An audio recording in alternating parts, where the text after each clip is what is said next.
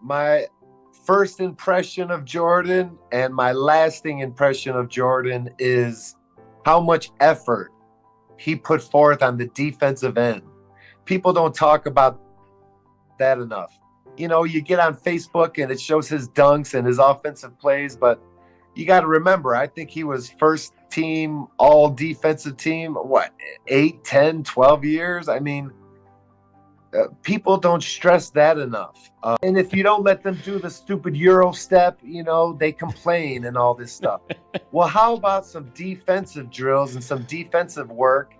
And Michael Jordan was the greatest defender also. And look at the effort Kobe Bryant put forth on the defensive end. And that's where the differences are made. The small little things in the game that make a huge difference. Playing defense hard, playing defense the right way.